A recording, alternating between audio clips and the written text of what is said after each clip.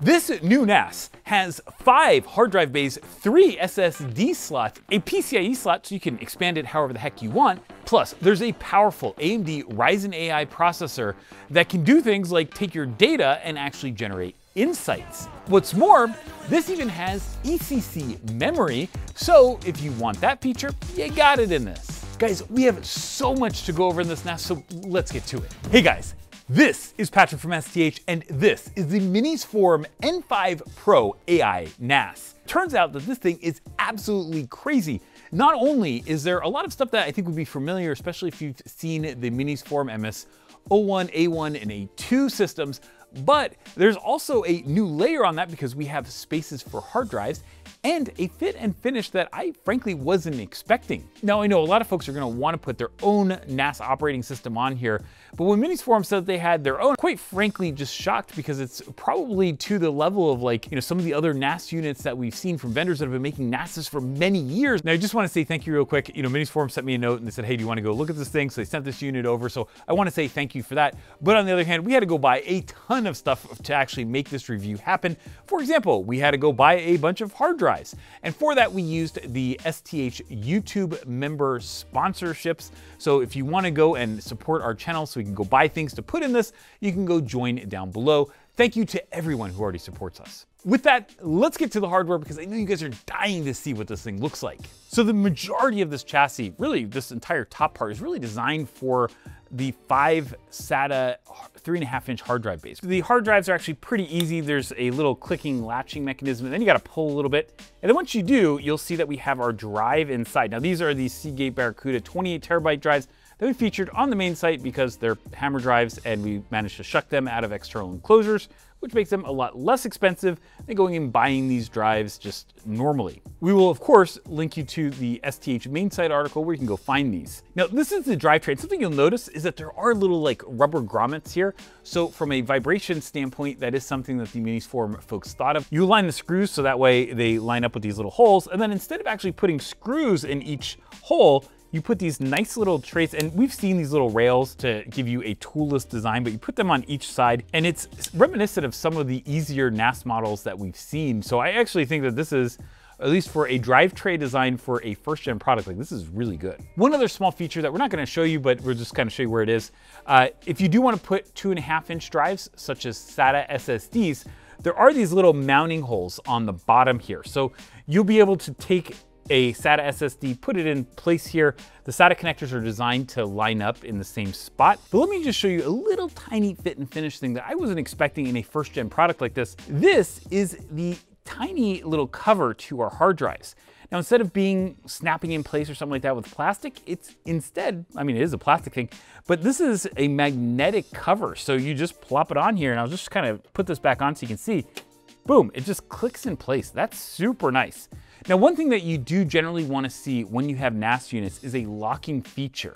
That locking feature makes sure that you don't get somebody that inadvertently or purposely wants to go and pull out a hard drive. That's something that a lot of times you'll see these NAS units actually have a lock just for that purpose. This does not have that locking feature. Oh, and on the front, we get a USB 4 Type-C port, and then we also get a Type-A USB 3 port. Okay, now looking inside the chassis from this side, you'll see a couple things that are really interesting. First off, there's a little SATA hot swap backplane here, and it's relatively small. What that allows is for more airflow to go through the drives and through the back of the chassis. Now, on the back of the chassis, we have 2 fans, and those 2 fans are important because they are relatively large, and overall, this unit is not super loud when it's in operation. Overall, this design for airflow is one of the better ones that we've seen in the industry. But if you look down under the drives, you can probably see that there's a compute node under here, and that's where a lot of the magic happens. So let's get around to the back of the system, and we'll be able to talk a little bit more about the I/O that we get on this. Now, in the back of the system, we have a Kensington lock port and then a USB 4 port. We also have an HDMI port and then an Oculink port. So if you do want to go and install a PCIe device with an Oculink dock, you have the option to do that with this. Then there's a USB 3 port. followed by 2 RJ45 ports. Now we get here a 10 gig and a 5 gig port. Then we also have a USB 2 port. Now at the bottom we have a vent, and we also have a low profile PCIe card slot. That low profile PCIe card slot is so important because so long as the card is able to be cooled by the system, so it actually helps a lot if you have an actively cooled card, you can go add things such as a low power GPU. You could add a storage controller. So if you want to have an external storage controller, that's something you can do. And you could also put something in there like a NIC, which is actually what we ended up doing, putting a dual port 25 gig NIC with a fan. Okay, now it's time to get inside the system, and let's take a look at the compute node because that's where a lot of this magic happens. So what you do is you flip this system over, and then there are 2 screws. We already have them out, but there are 2 screws on the bottom here. And then the next step is that you pull the compute module out. Okay, so for this, we have 2 sides. We have one side, which we currently have our 2.5-inch NVMe SSDs installed in. We'll show you this in a little bit more detail in a sec. But what I really want to do is get to the other side real quickly, and I want to show you how this system is very different from others on the market. So how the side is laid out is very similar to the MS-01, A1, A2, all those, where you have your CPU here, you have a blower fan, you take off using these 3 screws, and then here you have 2 DDR5 SO-DIMM slots. Okay, so let's talk really quickly about the CPU. Now this is an AMD Ryzen AI 9HX Pro 370, which means that we get ECC memory support. And so you'll see that our system right now is configured with only 32 gigabytes and 2 16 gigabyte DIMMs. However, there is an option to add 2 48 gigabyte DIMMs for a total of 96 gigabytes of memory, which is a lot, especially for a 5-bay NAS. Now this processor uses Zen 5, but it has 4 cores of Zen 5 and 8 cores of Zen 5C, giving it a total of 12 cores. And of course, because it's an AMD processor, that means we have 12 cores, but also 24 threads. By the way, Zen 5, even Zen 5C in a NAS, is a pretty darn good architecture. Now, the other interesting thing about this is that because this is a Strix point system, what you'll see is that this doesn't just have CPU cores. Instead, we also have a pretty good GPU with the AMD Radeon 890M graphics. Now the AMD 890M graphics is something that we've seen in other mini PCs with the non-pro version of this processor, and frankly, it's good enough that you can play games. I mean, you could actually go and install Windows or whatever on this and play games on this NAS, no problem. And that's something that most NAS units don't have. The important thing there is that you do get a couple of features that are, I guess, awesome for a NAS. Those include things like the video encoders and decoders that you get with that higher end GPU solution. And then you also get something, because it's a big AMD APU, you also get an NPU. So you have an additional bit of AI capability because not only do you have the CPU and GPU, but you also have an NPU that's built into this. And in case you're wondering, that NPU is a 50 TOPS NPU. So it's pretty capable, especially for this generation. And the reason these AI capabilities are important is because a lot more of the NAS software these days is starting to do things like take data and actually do analytics on it. So for example, if you like that idea of being able to go and search your photos, well, that would be something that, with the newer generations of the software platforms, you're starting to use these NPUs and the GPUs to be able to go and take photos, footage, all that kind of stuff, and actually bring insights out of it. So one of the coolest things about having this whole system is having the PCIe Gen 4 slot, because if you want to go and add something like a higher speed NIC, or you want to add maybe an external storage controller and connect more drives or something like that, you have a PCIe slot that, as long as you have a low profile card, you can just go put that card in here and get that external connectivity, which I think is awesome. But it also means that if you wanted to go put something like a low power NVIDIA single slot GPU in there for an NVIDIA accelerated AI application, you could go do that because you have the slot available. Now, let's talk about the other side. One of the features that makes this so easy to service is this little connector right here. This little connector provides our connectivity to our hard drives. Now, I know a lot of people are gonna be like, so what, who cares about that? Well, let me just tell you, if you've ever gone and had to go and service some NAS units that are a pain to get to, this makes a lot of sense. And it's not something you would necessarily think that a, initial like first gen in this type of series effort would produce, right? So it's actually just kind of shows that they're thinking about things that I don't even think you would think of your first time you would build a NAS. Now, one of my not so favorite parts of this is just getting in here and getting through all the screws that it requires to get to the SSD side. but there's a lot of features here, so I think it's worth kind of diving into this and just kind of showing you what's going on. So we open this up here using 3 screws. You'll see that we have a fan here. And by the way, this is an important fan because it keeps SSDs and other components cool in the bottom part of the system. Now, when we originally got the system, it was configured with a small M.2, I think that's a 2230 SSD. And that's a small SSD really designed for boot applications. Beyond that, there are 2 M.2 slots that are really there for data storage. Now, if you just want to go and put M.2 SSDs in there, like you have some 2 or 4 terabyte drives, maybe even 8 terabyte drives, you could totally go and just use it as is. But what I think a lot of folks will want to do is actually use this expansion board.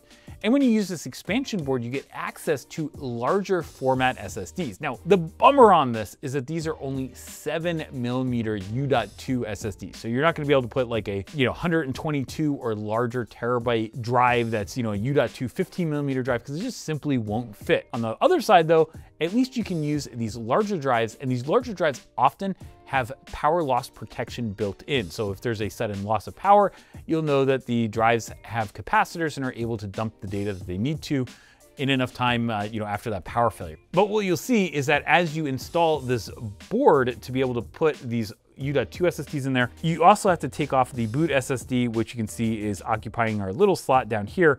So you have to move all the drives. Now, something else that's interesting is that M.2 and U.2 actually have different electrical inputs, and so they need different kinds of power. And so on the MS-01, there was a little switch that was like, do you have an M.2 drive or a U.2 drive? And if you selected the wrong one, the drives would get the wrong power. How Minisforum is solving that instead here is that they actually have an auxiliary power connector on this side, and this allows you to get the right power to the U.2 drives as needed. Another small feature that I think a lot of folks will just miss is the fact that there is an internal USB Type A port, and that's right here in the system. Now, the importance of that is that a lot of people will go and install operating systems from a USB drive. This used to be super popular back in the day, guys. It has definitely fallen out of favor in terms of having either license keys or USB drives for a lot of different applications. All told though, I have to say, I was thoroughly impressed by this. And so I really like the idea that these guys are building an expandable system around some of the things that they've done previously, because it just kind of lets them iterate, I think, a little bit faster. Okay, so really quickly, let's talk about the MinisCloud software solution on like how you set this up and like what the pre-installed software is on here. So one of the strange things with this system is what happens when you plug it in. Right? You plug it in and you may hook up an HDMI cable or something, and then all of a sudden you're gonna go and you're gonna see some video, it'll say Minisforum, and then the screen just goes black. And so at that point, you're probably thinking, well, hey, I know this comes pre-installed with this MinisCloud platform for NAS OS.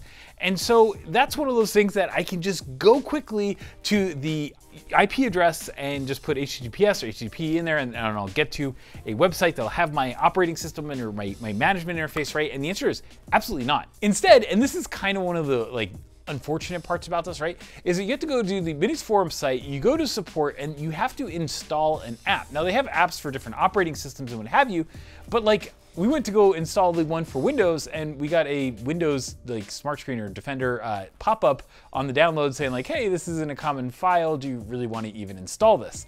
And like one of the things that doesn't instill a ton of confidence when you have a brand new NAS and you're so excited to go set the system up is that you need a piece of software that Microsoft is flagging as a non-common piece of software. So like to me, like that thing just starts out as a not great user experience. Now, an advantage that we have is that we have some test Dell systems that are going to go back to Dell after, so I don't really mind going and putting some random software on there, and so that's exactly what we did. The overall setup process was really not that hard, but it was also kind of weird. There's a whole bunch of steps where you have to go and install the application, and then it has to update, even though you just downloaded one from the website, so that was kind of weird. And then once you get it all set up, then you connect to the NAS and it finds it on the network, cool, but you also have to do things like you have to register, why do you want to, I don't want to give my email address to the NAS to have something that's hosted locally. Like that just doesn't really work for me. Another weird thing was that I tried setting the time zone to either like Phoenix or California, and that didn't work, even though I really don't know why. I had it on English, I had it Western US, and still wouldn't let me do that. But one of the cool things is that once you get it set up, it's quite easy actually to get set up with a storage array and get all the shares online and stuff like that, at least the basics, right? And so for example, in here, we have the Seagate 28 terabyte drives that we shucked. They worked no problem in here, you just plugged them in, easy peasy. Now, the other awesome thing about this is that it has a number of applications that you can install. And one of the cool things that we did was we installed WebUI with the AMD version, which used ROCm. And within a few minutes, we were here running DeepSeek R1, a small 1.5 billion parameter model, but running it on here actually pretty darn fast. So not necessarily the best model, but something that was working out of the box and took mere minutes to set up. But aside from being able to run AI models here, some of the other features that you have with this setup is the ability to do, like, they have like a photo app that will do face detection and like categorize things. So I guess the question is, did it work? And the answer is yes. Was it perfect though? I think the answer is no, and it's probably not something that at this point I would want to run myself. But no matter which operating system we used, when we used these 28 terabyte drives, we were getting about 600 megabytes per second transfers on our 10 gig port. But it's also not too far off from what you would expect from just doing sequential transfers on a RAID Z2 on an array like this, right? So to me, good performance. In terms of power consumption, we have the system idling right now, and it's somewhere in the 45 to maybe 49 watt range. But in terms of noise, in our 34 dBA noise floor studio, we're at about 39, maybe 41 dBA, somewhere in there.